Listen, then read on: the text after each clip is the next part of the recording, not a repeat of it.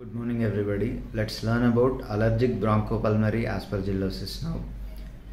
Basically, it is a complex hypersensitivity reaction in response to colonization of the airways by Aspergillus fumigatus. Aspergillus is an acute dichotomous branching with septate hyphae. It occurs primarily in patients with asthma, cystic fibrosis. Let's see the clinical features. There will be episodes of bronchial obstruction, fever, malaise, expectoration of brown mucus plugs, hemoptysis. ABPA includes an elevated total blood eosinophil count, that is more than 500 cells per microliter, and total IgE will be elevated, generally more than 1000 international units per liter. Central bronchiectasis is a frequent feature of ABPA.